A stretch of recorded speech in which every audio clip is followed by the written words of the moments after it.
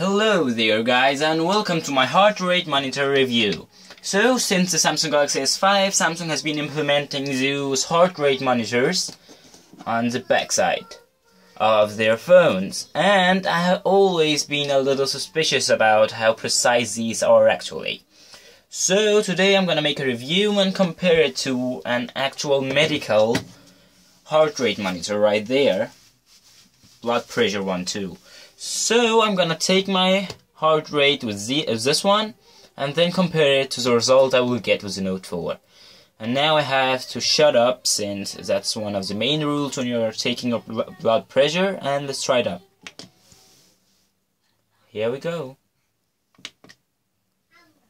It's mounted on my arm, as you know, as the doctor.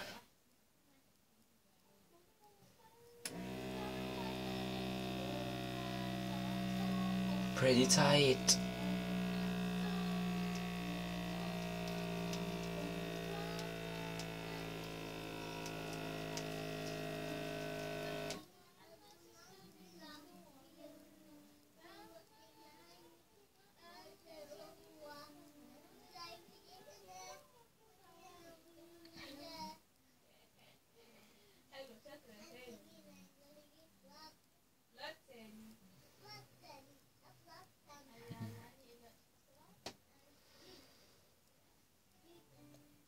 This is freaking tight.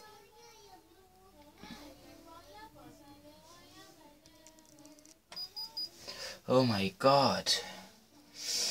That hurt. I had this on my arm and it was like a balloon and just getting bigger and bigger and more tight and tight.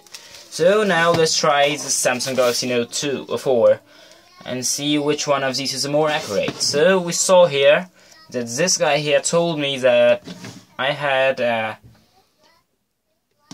75 beats per minute. My heart beated with 75 beats per minute. And let's see what the Note 4 here will tell us. So if you go to S Health and try the heart rate, and again I have to shut up while doing this.